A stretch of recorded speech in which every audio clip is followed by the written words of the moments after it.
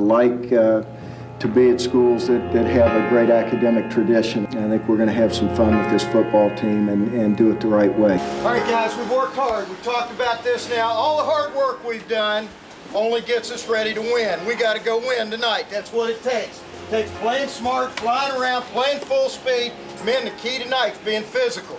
Only thing I want you guys to do now is play with your heart. I think I know a little bit about you guys, and I think you got something special in you. I want that coming out tonight. Let me tell you guys, this is ACC football. It's good football, man, and you got to play every play like it's your last. And, man, I'm going to tell you what, I wouldn't want to coach any other football team in America than this one right here. This is for pride. That's what this one's for. And let me tell you, as well as I can tell you, the scoreboard means nothing right now. How we get to the end of this football game is important, and that means, man, play like your hair's on fire. Pin your ears back, blow a couple snot bubbles.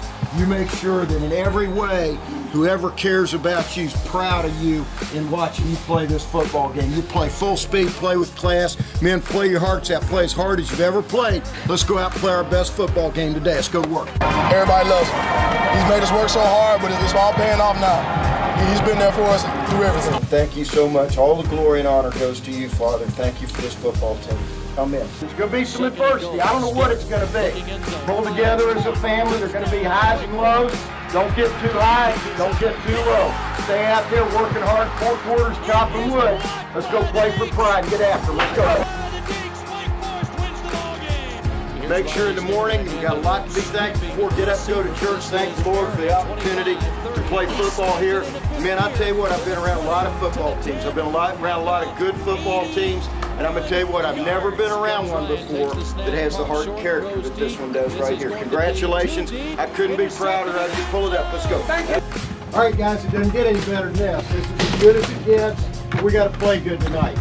You know what we got to do tonight now, guys? Offense, take care of that football. Defense, find turnovers out there. Fly around and find the turnovers. Play hard, play smart, play your best football game tonight, guys. Pull together and go get it. Go! To the 35, to the 30, with a blocker in front. 20, 10, 5, dives, touchdown!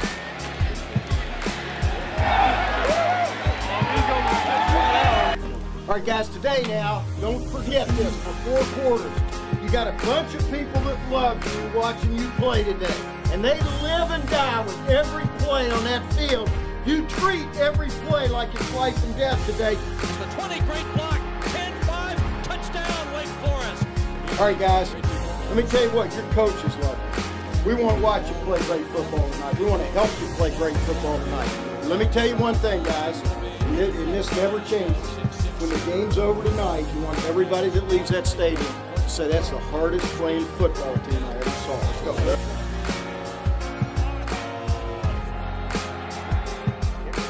I'm so blessed. I'm so blessed to have a great coaching staff, and I'm truly, truly blessed to have a group of guys that no matter what happens, they don't get down.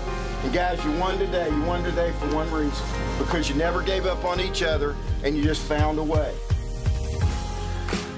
I can't tell you how proud we are to be coming to the Orange Bowl, and I promise you, we will play like our hair's on fire for sure.